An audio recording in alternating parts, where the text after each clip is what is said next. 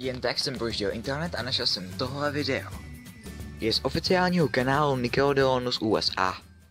We should celebrate pride and be proud of ourselves. Stand up for being yourself. There's no one else like you. I'm proud of my family. My mom is out of this world. I'm proud of my mom. My parents support me in everything I do. Everyone's different and everyone's their own person. I'm proud of my style. My style is kind of tomboy. I don't like dress. My style is modern, rustic, chic. I'm trying to be edgy and cool, but I'm way too soft. My style is all about how I feel. I'm gonna perform all over the world. My friends can't flip like me. I love to box. I make and design my own bow ties. I love being a kid. I can do anything. I'm proud of my music. I'm unique. I'm pretty funny. I'm passionate. I'm fearless. I drum all day.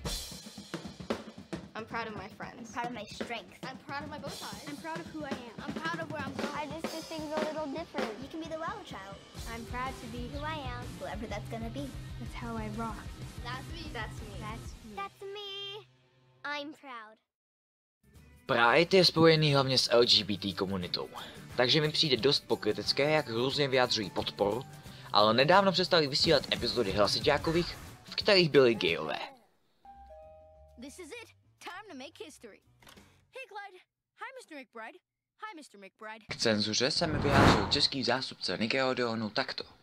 Ten seriál je vlastně vytváří jakoby naše matka korporace v Americe a oni mezinárodně nařídili, protože v některých jiných zemích byly nějaké stížnosti, my to vysíláme celosvětově a oni mezinárodně prostě nařídili tuhle epizodu dočasně pozastavit, než se tam vyřeší nějaký ty problémy. Jo, nebylo to kvůli České republice, bylo to kvůli jiným zemím, ale oni zakázali vysílat ji jakoby celosvětově. Jde poznat, že si to autoři promysleli, když Lincoln pronese. Je to tu? Čas psát dějiny.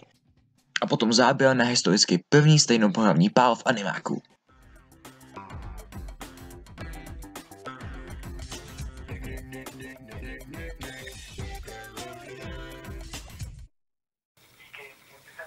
Naschledanou. Boží.